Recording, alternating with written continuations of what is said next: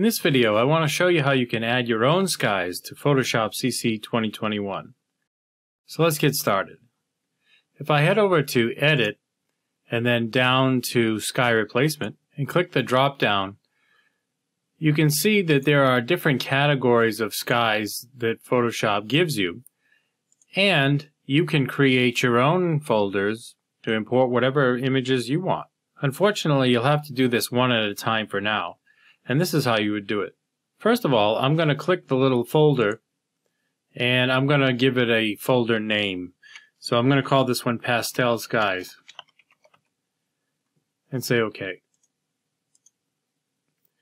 Now any new sky that I bring in because I'm clicked on this should go into the Pastel Skies. So if I click the little plus button and I look through my skies, click on the sky that I want and click Open, it's going to ask me to give the sky a name. I'm okay with this name.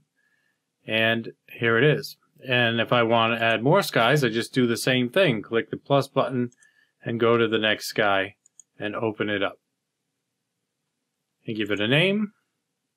And there it is. If you don't happen to have any skies, you can head over to morethanasnapshot.com. I have some sky packs that have a variety of skies. For example, here's my More Than a Snapshot Sunset Sky Pack, and it includes about 30 high-quality sunset images that you can use on your photos. Once your images are uploaded, you can simply select one and then click OK to have it added to your image.